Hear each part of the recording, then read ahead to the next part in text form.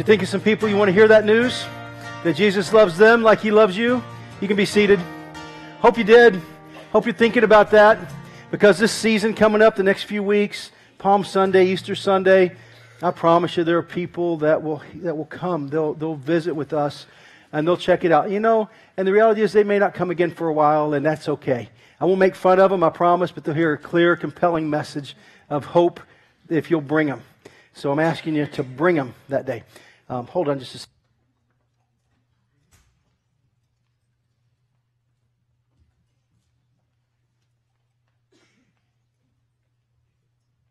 Okay. You got lots of people that would like to join us here that are around. So I'm going to go ahead and do a little pre-Easter kind of team meeting here, because a lot of you guys are regulars at Phos, and some of you are guests. And by the way, guests, thank you for coming today. My name's Jeff Fuson. I'm the pastor here. And I have the privilege of leading an amazing team that does amazing work. And I'll tell you some more about that in a second. But let's talk a little bit about Easter prep. We're going to add another service on Easter Sunday. And we're going to add that at 8 o'clock. Now, I'm inviting you and encouraging you, if you can, if you don't have little ones, to come earlier if you can.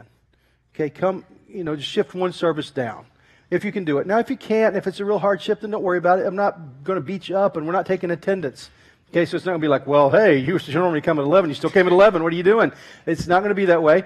It's just, if you feel led, then shift down one service.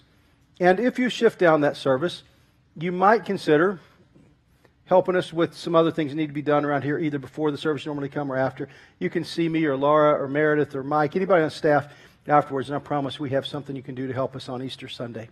Okay? So hope you'll pray about that, and we'll go from there. Now, I understand we ran out of worship guides today, and that's a good problem. We'll fix that next week. That's on us. Well, we think we ran out. We're not sure, because Meredith is out of town on vacation, and she handles those, so we don't know if they're tucked away somewhere. So we've got a team out looking for them right now. If they come in, then we'll get them in your hands and go from there. But I apologize for that, that we didn't have those. Now, about our team. We have this amazing team that serves here. We call them the Dream Team. People that serve and give. If you were at the Dream Team Madness event about 8 days ago, would you please stand? If you were at that event, would you please stand? Okay, and then if you serve on the Dream Team, even if you weren't at the event, would you please stand? If you serve somewhere on the Dream Team, you're a greeter, you work with kids, you do something here, would you please stand? All right, give it up for these people. Good. Thank you so much. This is what it takes for the God's kingdom to advance here. This is what the church is about. And I'm going to be talking about the Dream Team in a little bit. I want you to prayerfully consider joining the Dream Team, because it's going to help you grow. Not just because it helps the body, not just because it helps the church, but because it's going to help you. And really what we're all about here is helping you grow into all that God meant for you to be. If we can get that done, then it's going to be amazing in your life, and that's our hope. The second part of the pep rally is this, that yesterday a good chunk of you showed up and worked. If you showed up and worked yesterday, you guys stand for a second. If you showed up and worked yesterday, rise for a second, just for a second. Man, they got so much work done yesterday. It's amazing. Okay, give it up for them. Tons of landscaping. Things got cleaned. We have electricity that works in places it hasn't worked in months. We have all kinds of stuff that's happening that you maybe wouldn't know if you're not around here a lot, but it's just really cool. And just wanted to say thank you for you that serve, and thank you that you give. When you give, you make all this happen. You make all this happen. So that's enough said about that. But I'm going to share a video with you after I pray, and this video will give you kind of a capsule of some things I want to talk to you about today about church. Today we're talking about the vision of Phos Community Church, and I think you'll leave here knowing a whole lot more about who we are, what we're trying to get done, and how you can participate in the plan that we have. And the reason I want you to participate, and I'll go ahead and tell you right up front, I'm a sales guy, all right? That's what I do. I try to sell you some Jesus, all right? Okay? And I want you to leave here more committed than ever to following Jesus, not just as somebody that's going to give you life when you're dead, but somebody who can give you life now while you're still alive. Okay? So that's what I'm going to be working hard to do today, is to try to get you to test drive this Jesus thing and to take this ride with us. And I promise you, it'll be amazing for you. In sales, there's a thing called the puppy dog close. Do you know what the puppy dog close is? I bet Ron Shields does. If I can get you to take home the puppy, there's a good chance you're not bringing the puppy back. Now, I'm not saying that Jesus is a puppy, but I am saying if you'll test drive and test the promises of Jesus, I think you'll find them to be true.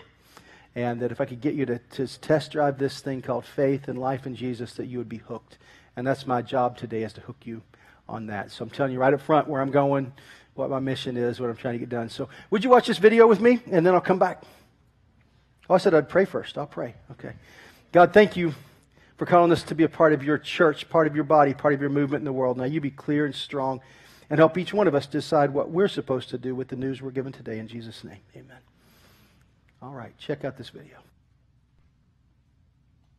Churches are full of people. The broken, the lonely, the wanderers, the hopeful, the enthusiastic, the lost, the passionate, and the faithful.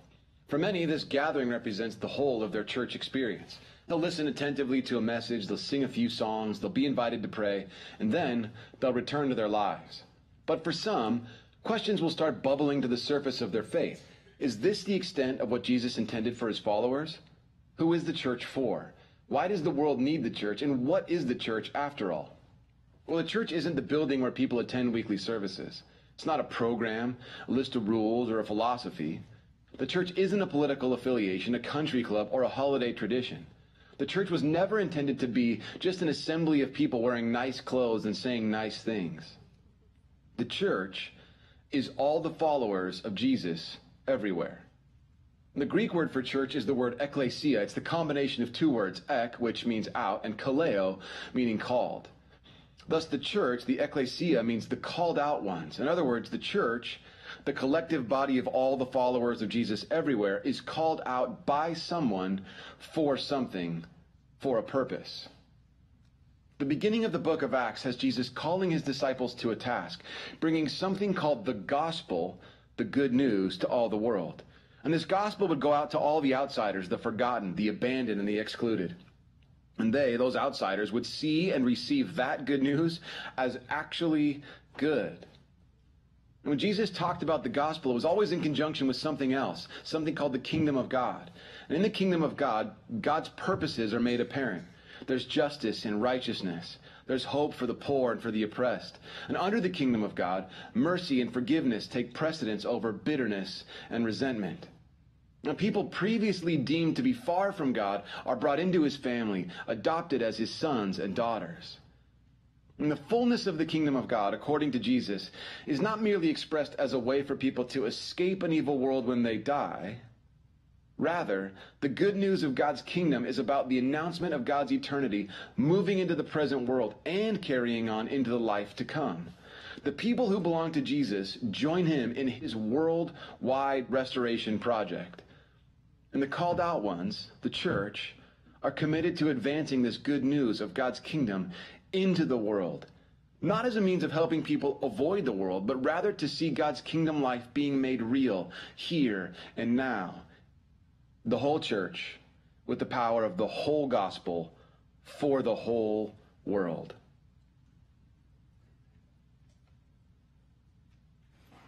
Now that's cool, isn't it? That guy writes really fast. It's unbelievable how fast that guy can write that stuff up there. So I want to just bring you into the vision of Phos Community Church. This will help you understand a whole lot of who we are. And I'm pitching, I'm selling, I'm telling you, I want you to be a part of this journey with us. Because I believe if you'll fully participate in this journey, that you will grow. And that in that growth, you'll find the most exciting adventure you've ever been on in your life. And that's what I want for you. Is that okay? I mean, I'm begging you, man, please hear me. I'm selling you, but the reason I'm selling you is because what I'm offering is really, really good for you. And around here, we smoke what we're selling. Okay? Just tell you. We do. So, we do. And so it's good, just so you want to know. And so here's our mission, here's our mission, to invite skeptics and people who don't usually go to church to shift from being spectators and to full-on participators in the adventures of a child of the King. That's what we're going after. We want you to move from being a person that's maybe skeptical about this faith to being a person that would actually consider it. And let me just say a word about that. It's really okay if you are skeptical. I'm really glad you're here. And this is what I want you to know. It's okay to bring your friends who are skeptics here. I'm okay having discussions with people that don't believe everything I believe. And I hope you will be too. I'm okay just talking things through and talking about what's in the Bible. And this has been my experience, that that the Bible and Jesus will stand scrutiny and will stand honest inquiry. If you really want to know and if you really honestly dig deep, I think you'll find that Jesus can stand your scrutiny and he can take it, and the Bible can stand up to your questions, and God can handle your questions and your skepticism. It's amazing that our God, the God that we preach, this Jesus, came close to us, and He invites us into a relation with Him even if we don't know everything, and even if we have questions. Isn't that good news? So we really want Phos Community Church, and we have wanted this to be true from the very beginning, to be a church for those who don't normally go to church. Now, what we know about that is, what we've learned is sometimes it's very offensive to church people. And that's really good news. Now take this the right way. We really aren't designed, nor have we ever been designed, nor has it been our desire, to just reach people who are looking for the next church fix. We're just not. What we're really interested in doing is reaching people who are maybe skeptical, who maybe haven't been to church, who aren't sure about all this stuff, who don't have all the answers, and who don't have their life all together. We invite on purpose imperfect people here, because I promise you the preacher is imperfect. Okay? Yeah, you can give it up for that. So, this is really good news for most of us, but wait a minute. Oh, over there, I see that perfect person that showed up today. I am so sorry to disappoint, but this place is going to be horrible for you, because I promise you all the rest of us are all messed up. So you better find a church that's more perfect, because this is not it. Okay? If you're okay with a church where people are honestly trying to follow Jesus, and we mess up sometimes, but we're really, really trying, and we really want to love you well, if you're okay with it being authentic and real and a little rustic like that sometimes, this is a great place. And I want to tell you right now, it's designed to be just like that. It's designed to be real and honest and authentic, because we think that's who Jesus was. And we think that Jesus was okay with people whose lives were messed up, who had made poor choices, who needed a Savior, and who knew they needed a Savior. We're pretty confident that's who Jesus came to save. Matter of fact, Jesus said himself, He said, it's the sick are the ones who need a doctor. But the people that are already well, they don't need a doctor. Well, most of us here, unless you crept in and we don't know you very well yet, most of us need a doctor. Most of us need a Savior. And if you count yourselves among those who needs a Savior, you're in good company here. And that's the people that we're trying to invite and encourage to come to Phos. And that makes us a little unusual, and that means that sometimes we'll use a secular song, or we'll use something from the movies, or a book that's being read popularly, and those sorts of things. We'll do those things on purpose to connect into a world outside the walls of a church. Does that make sense? And so if you're cool with that, this is a great place. If you're uncool with that, you're going to be miserable. There's no reason to be miserable. There's other churches that will never talk about anything outside of that. How do I say that? They're going to focus on religion and may try to make you more religious, and we're not interested in making you more religious. We're interested in connecting you with Jesus in a vibrant relationship, and for you taking a journey with Him that will amaze you and astound you and challenge your faith and build you up, make you crazy at times, and yet bring you to the end of a life where you're like, wow, that was amazing, what a journey that was, and when you finish it, you slide into heaven, you're like, dude, Jesus, boom, that was awesome. Yeah, that's what we want. I'm not interested in just getting you on a rapture rocket.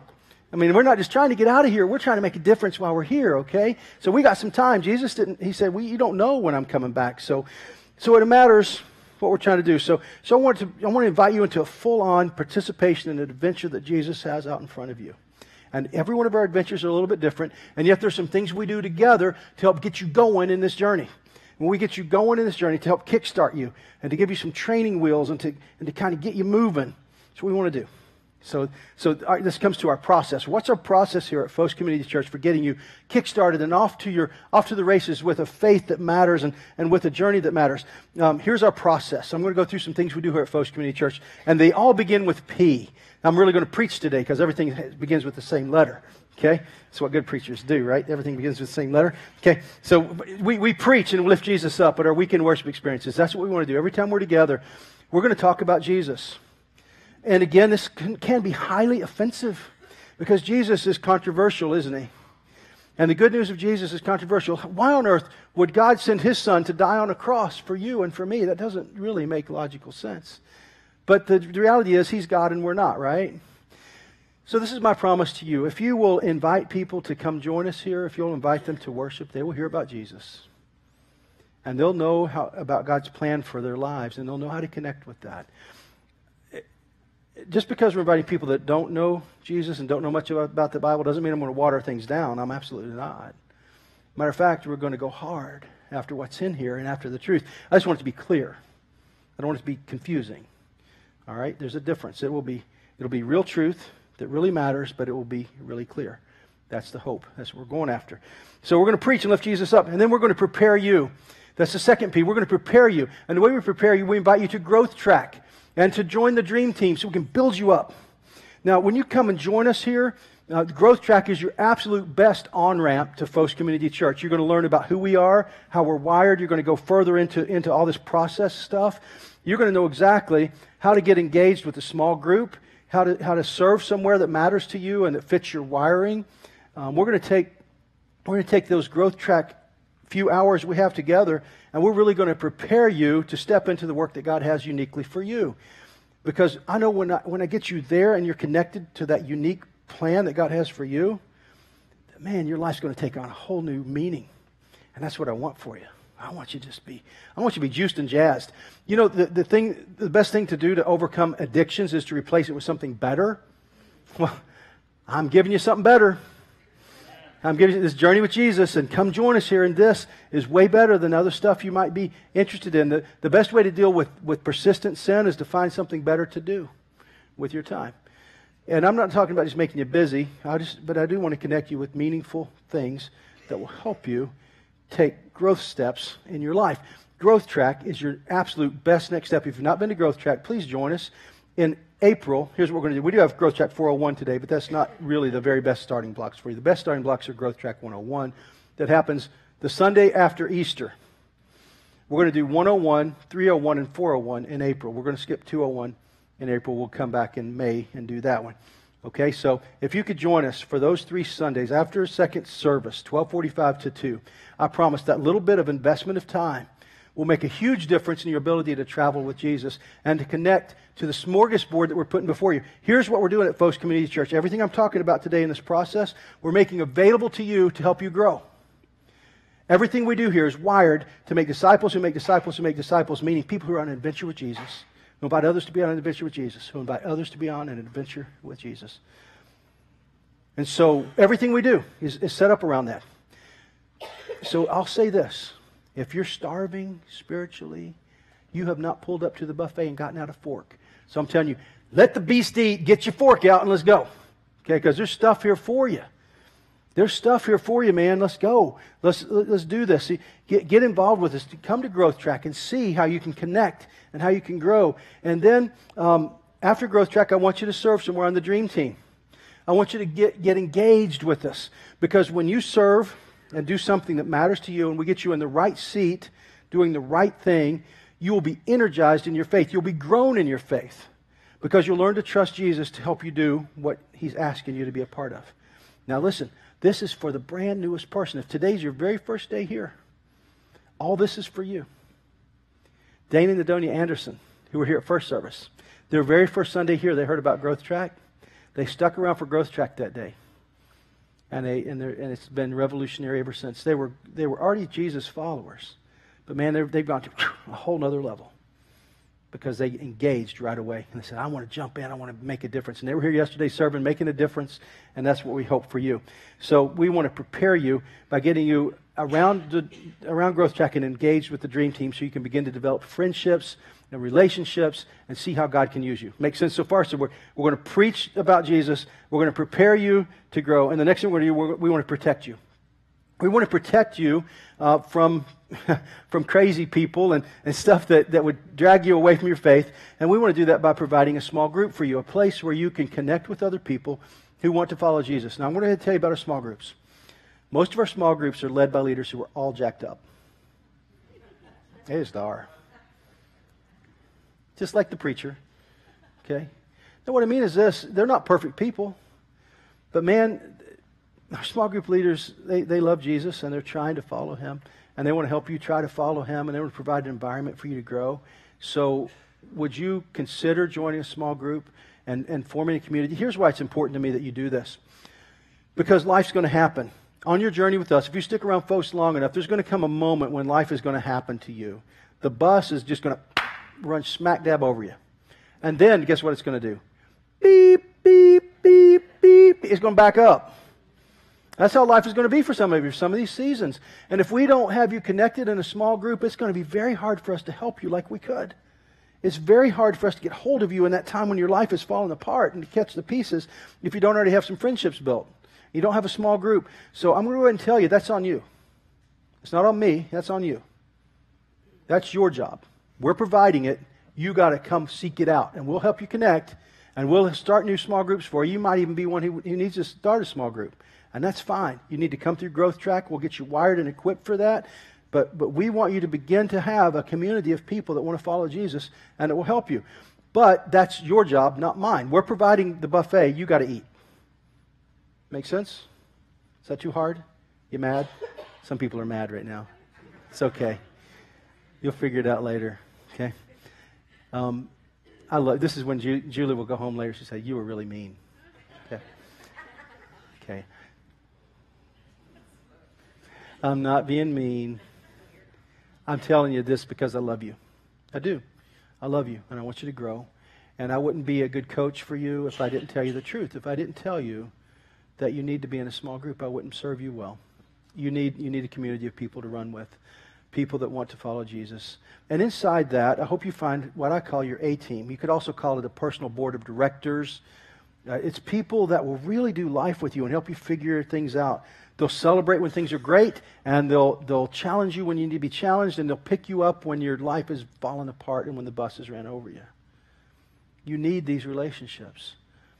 Christianity, the way the first church experienced it, was not a solo endeavor. It was a team sport. And at Phos Community Church, it's still a team sport.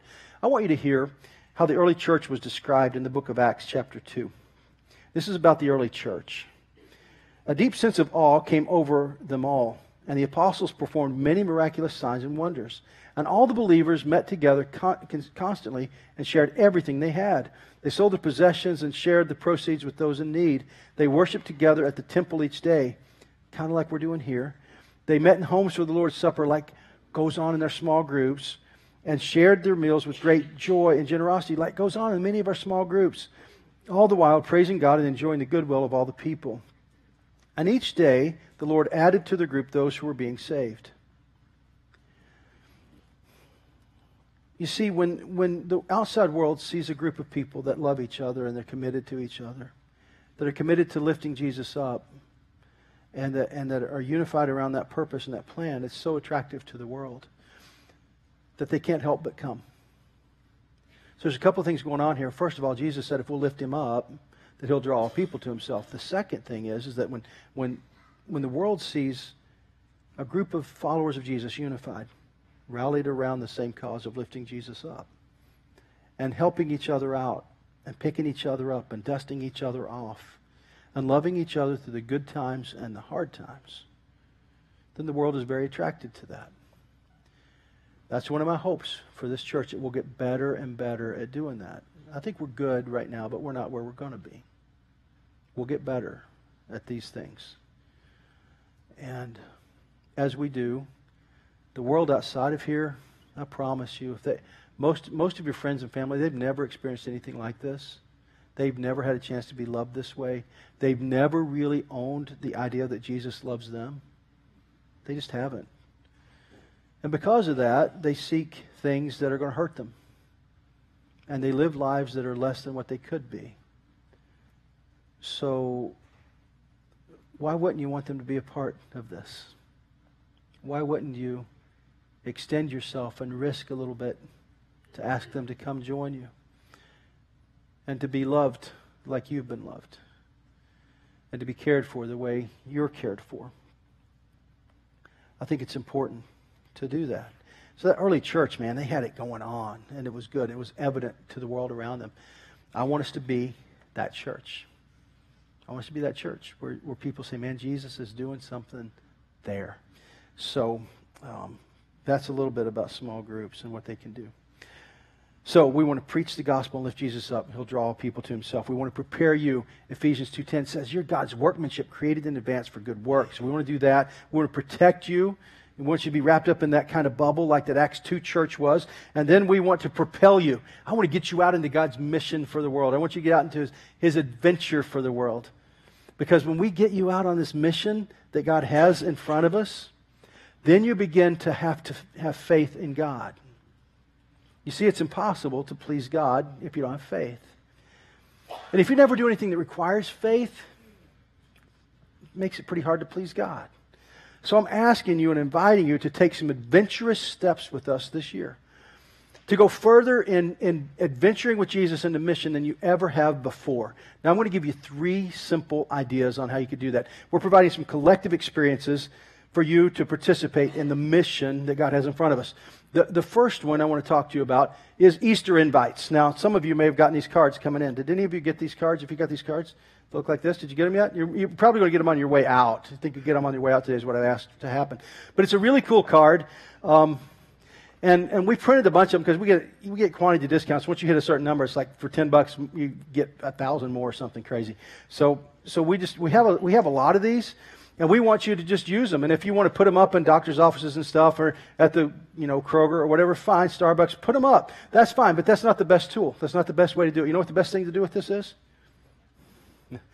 You go to a friend and you give them with the front of the card, you say, listen, I would love for you to be my guest on Easter at my church.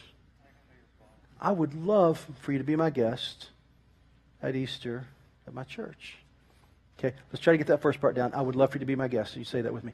I would love for you to be my guest. If you can do that, the rest is downhill. Hand them the card. And it has everything they need to know on it. It gives a map to here, the website, everything they need to know about service times. It's all back here. On Easter, we're doing the 8 o'clock, 9:30, 11 thing that we talked about earlier. So it's all here. Plus, there's some things about our live sports camp and Celebrate Centerfield that are on here as well. So in case they can't come to Easter, there's still some other value to this card. Does this make sense? So I'm asking you to have the courage to say, I would love for you to be my guest and join me at Easter. And what I mean is, meet them at the door, go by, pick them up, let them follow you, whatever you got to do. Does this make sense? Extend yourself for the good of them and for the good news of Jesus, for Jesus' sake. Extend yourself. And I hope you'll do that for us. The card is not very preachy. Matter of fact, it's not preachy at all. It's kind of cute. We hope it's clever. And the idea is that I think it tells them right away when they see the card, they go, oh, that's kind of different. And we want them to know it's kind of different.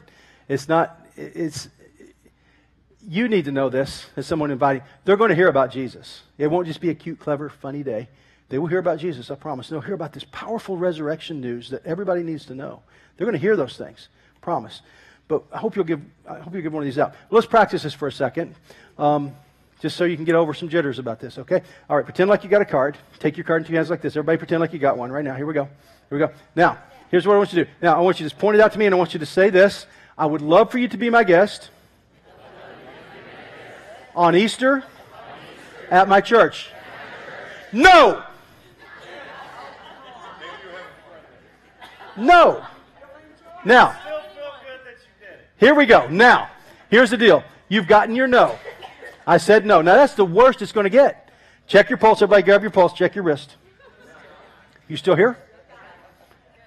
Everybody still good? You still breathing? Got a pulse? You're breathing? So guess what? If they say no, guess what? It's okay. Take your little card and go to somebody else. I hate to say that, but Jesus kind of said that. Say, if somebody rejects you, just shake the dust off your feet and move on. Don't worry about it. But do this. Please prayerfully do this. Don't just flippantly do this, but prayerfully think about a person, 2, 3, 4, that you could take one of these cards to and give them a heartfelt invite. That would make a world of difference for them. You could totally change their life. You could totally revolutionize their experience with God and Jesus and all that. Wouldn't that be cool if God used you that way? So that's a simple way to be on this adventure with Jesus, to take one of these cards and just get it in somebody's hands. So far, and some other things you could do. That's mentioned here, the Alive Sports Camp. Some of you that have an interest in Jesus and sports and you actually love kids, you could join us at the Alive Sports Camp, and it's going to be so much fun. But I will warn you right now that last year Laura filled up with workers really early. So if this has an interest to you, and we can't take everybody, please consider doing that. And then the last thing. Laura, where are you, by the way? Please stand right where you are so people know who you are. This is Laura. She leads our children and youth. Yep, give it up for Laura. If you're interested in this, you can email her, Laura at foschurch.com, or you can see her. All right. Now, the next thing you could do, if you want to take a family mission adventure, you could take the same concept we used at a live sports camp and transfer it down to Charleston, South Carolina. And we're going to have an amazing experience there, working with the Dream Center in North Charleston. And we'll be working there and doing a backyard Bible club. This is a live sports camp, renovating a house, doing some work on a playground, and building a habitat house. It's going to be amazing. Julie Fuson, right here, she's going to be leading that experience. Julie, stand up so they can see you. All right. And Julie's going to be available right over here in the cafe, right out that back door. You can come here and turn right. And she'll be available after worship to talk to you and share ideas. And if you've already showed interest in the trip, please stop by and see her. She just has a little bit of information for you. Okay, is that right, babe? Anything else? Yeah. And just step out of your comfort zone. That's all I'm saying. Get out of the comfort zone. But you're big on the comfort zone, Julie. But, no, the reality is she's really gotten out of it. She's stretched, man. It's exciting to watch what God's doing with her. She's stretched past her comfort zone. I'm stretched, but look who I'm married to. No. Yep, that's right. Yeah, it's kind of rough, isn't it? So we want to preach the gospel. We want to prepare you. We want to protect you. We want to propel you into the mission adventure God has for you. And then we want to partner with you. We want to partner with you. We want you to find this life that God has for you. We want you to really understand all that Jesus has out in front of you that He would like to give to you. And we're going to do that through coming alongside you in some close community and just a 1-on 3 or 4 kind of discipleship relationships that we'll be launching into this fall and then in the years ahead.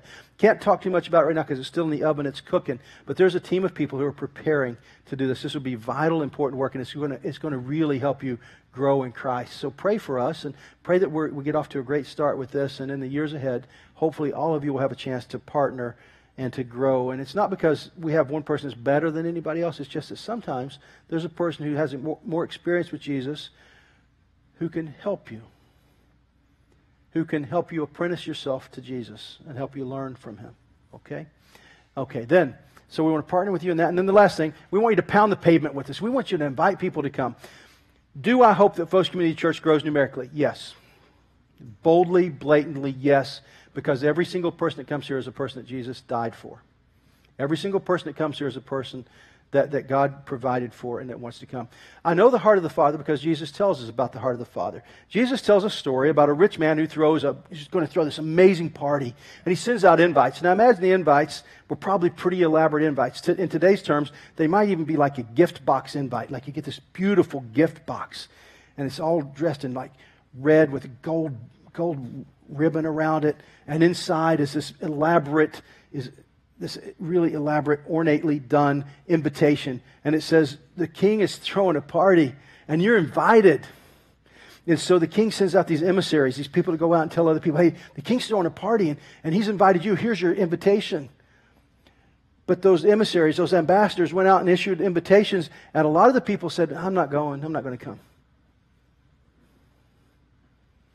So do you know what the king did? He said, hey, that's not going to work out for me. I want this house full. I want this place filled up. I want to throw a big party because I don't want anybody to miss out on this party. So he sends out those ambassadors again. He says, listen, go out to all the highways and the hedges. Go find all kinds of people and invite them all to come because I want my house to be full. Now, who's the king in Jesus' story? God. It's the heart of the Father, it's the heart of God that the house be full. That we invite people to come join us in this great adventure, in this great mission that He has out in front of us. I want it not only for you, but I want it for your friends. And for the friends of your friends. For them to know who Jesus is. So I'm asking you to pound the pavement with us and invite people in the same way Jesus tells in that story. Keep going out. Keep inviting. Keep telling you. And I've got to be honest with you. Some of you who want to be Jesus followers or who would like to go further with Jesus, I've got to tell you, it's just true. Jesus expects you to participate in His plan for the people around you. He expects it. It's an expectation of Jesus that you participate in His plan. It's not okay that you sit on the bench. It's not okay that you just watch. It's not okay that you sit on it. It's not okay that you say, well, I'm just living as an example. Sometimes you need to use words. Two. Both. Okay? Yes, I want you to live as a great example. Don't get me wrong. But sometimes we need to also use words, and we need to have enough courage to really follow Jesus in a way that is a little bit risky. Yeah? This might preach. Risky for Jesus is better than whiskey for something. I don't know. But I think being involved in this risk that Jesus invites us to is a great way to live your life. And it gives you a sense of adventure and purpose. And what some of you have been looking for is found right here. In following Jesus. It's right here. Okay? So, our purpose. Let me get to our purpose. And this is really just very personal to me, is I really want you, and I'm talking to every single one of you, you, and you, and you. It's what I want for you. I want you to become a fired up, adventurous, obedient child of our great God and King. And I want you to be one of those kinds of adventurous, obedient children who invites others along for the journey too. Because that leads to our bottom line at Phos. Disciples who make disciples who make disciples. And this will tell you a little bit about defining what a disciple is. Disciples are handcrafted apprentices of Jesus who know that they are dearly loved children of God, who love God back, and who love their neighbors like they love themselves, and who expand the neighborhood. I mean, that fits, and that's a lot of teaching and a lot of scripture backed up in that, and I could break that down for you if you ever want to, but Jesus had a lot to say about this. Who's a disciple, and what does a disciple do? Back in the early days of Phos, when we were dreaming this forward, we were still in the basement of our house. And Tim Gooch was one of the founding family members, and Tim helped us frame it up this way, and he came up with this mantra, which I think fits really well still today. Love God, love your neighbor, expand the neighborhood. Pretty simple, pretty true, pretty powerful. So this is a little bit about the vision of Phos Community Church. I hope you're excited about being a part of that. Are you excited about being a part of this? Give it up if you are. I got half of you. That's good. We'll take that. Good. No, really. I'm very excited to be a part of this journey that God has us on. And I'm praying for you that you'll take the full ride with us. Because when you take the full ride, you'll grow, the adventure will come, and it'll be amazing for you. You know, we're getting